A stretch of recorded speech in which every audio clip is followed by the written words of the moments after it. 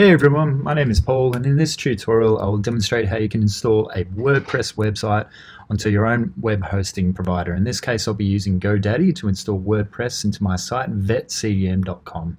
So the first step is to use a web hosting service like GoDaddy or Crazy Domains to register a domain name and web hosting service, and this will enable you to access a cPanel. From there you can create the database and install WordPress. So we'll start over there. If I go to GoDaddy.com and if I access my account, I'll just visit my account, and I have multiple products and domain names.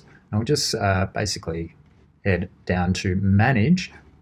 I'm managing my web hosting service, and that will enable me to access the cPanel admin.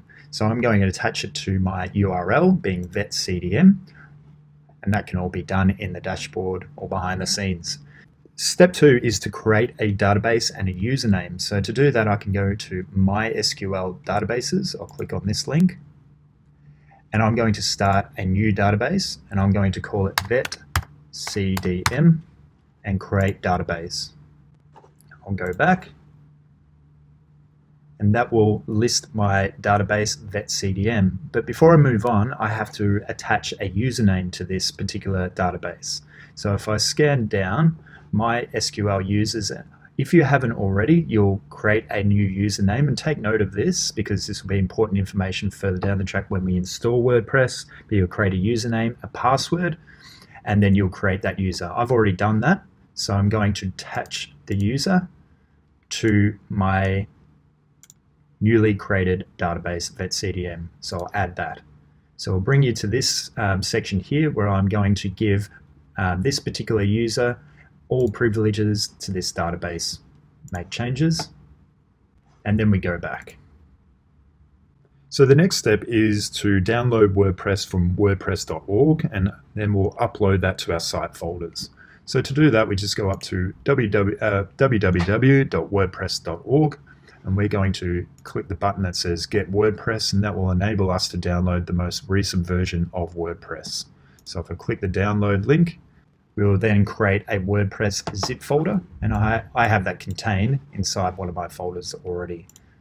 So the next step will be to bring that into our website folder, and we'll open that up, and then we'll initiate the installation process. So I'm going to head back to my cPanel, MySQL database or window, and I'll head back home, and I'll go to File Manager, and I'm going to go to Public HTML and access my site or URL's site folder, which is vetcdm.com.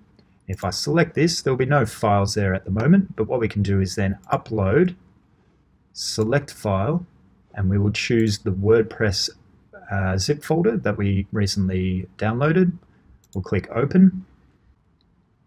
And now we'll go back home, and there's our zip folder that we've uploaded. Now we need to extract the contents of this folder into this destination. To do that, we just go up to Extract, and you can quickly extract these files. What that will do, however, is it will extract the files, but it will place it in this folder that actually needs to be, all the contents from this folder actually needs to be moved back out here. And that can be easily done. If we double click on this folder, I'm going to select this folder, scan down and hold down Shift, select all the files, and I'm going to select Move, and I'll move the contents to the vetcdm.com folder. So I'll just delete that and move files there. So if I go up one level, you'll now see all the files in the correct location. I can now delete this zip folder just to clean things up a little bit, confirm, and I don't need this folder as well, so I can delete that, confirm. Okay, now with our database created, uploaded the zip folder and extracted the contents, we can now access the URL and start the initiation process or the installation process. So www.vetcdm.com. And now we're starting the installation process, so I'll select Continue, and it will give us some information and a few steps that we will be taking, and some information that needs to be provided. We'll select Let's Go. Now we have to refer back to the database name that we created in in the CPanel dashboard. In my case, it was called Vet CDM.